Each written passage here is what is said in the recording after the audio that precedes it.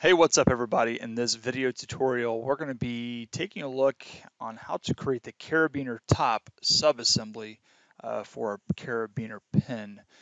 So what we're going to need to do first is come up here, go to save, and we're going to be calling this our carabiner pin top assembly, top subassembly. That's what I'm trying to say. All right, so once that has been saved, what we need to do is come out here and find our carabiner top. So we're just going to drag that across the line. That's going to be coming in.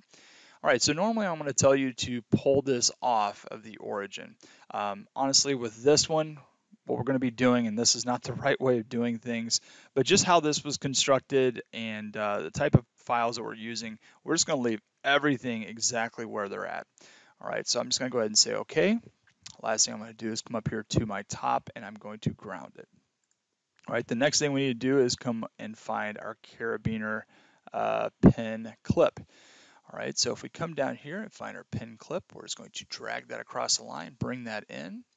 Okay, and you're going to see it's going to go exactly where it needs to go. Once again, this is definitely not the right way of assembling because we're not actually using joints. Instead, what we're going to do is just place everything where it needs to go, which is going to slide exactly into the spot where we need it. And we're just going to use a rigid group later on with our main assembly. So I'm going to go ahead and just say OK on this so we can see that clip comes in. And the last thing we need to do is go and find our axle pin. So coming up here to axle pin, bringing that across the line, pulling that in. Okay, you're going to see that goes right into place. We're going to go ahead and say OK. All right. So once again, not the right way of doing things. We're not actually applying joints to this, but trust me, we're not going to even have joint origins to use in the correct locations. And this is just going to be beyond the scope of things that we have for core training. But anyway, once we have this done, we can go ahead and do a save. All right, and that's going to be the subassembly that we're going to use later on, just making sure that we use something called rigid group. We bring that into our overall assembly, okay, but it will work just perfectly.